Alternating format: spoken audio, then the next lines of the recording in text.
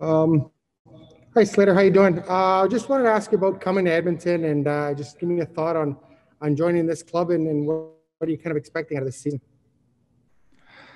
I really liked what I've saw so far. I think, getting to see them in the play-in round last year, it was a team with a lot of potential and a team with, obviously some big stars as well as some, good supporting cast. So I'm honored to join this team, honored to be associated with the Edmonton Oilers and everything they represent.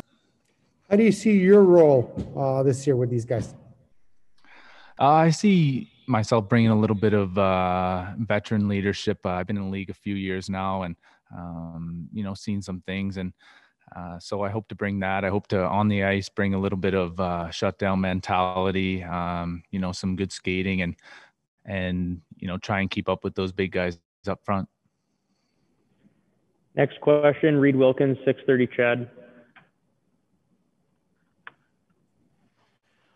I'm just wondering how you've found the scrimmage today, and I'm hoping you can also comment on the fact that there are no exhibition games, how that might change the preparation for the season or the rhythms you usually go through to get ready for a season.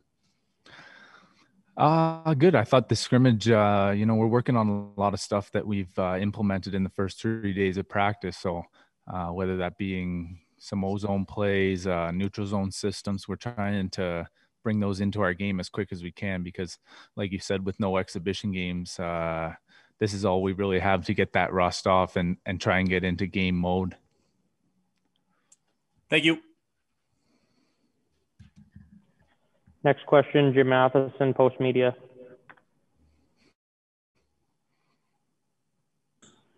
Slater, I want to ask you about playing the Oilers last year, and what did you learn from playing against them?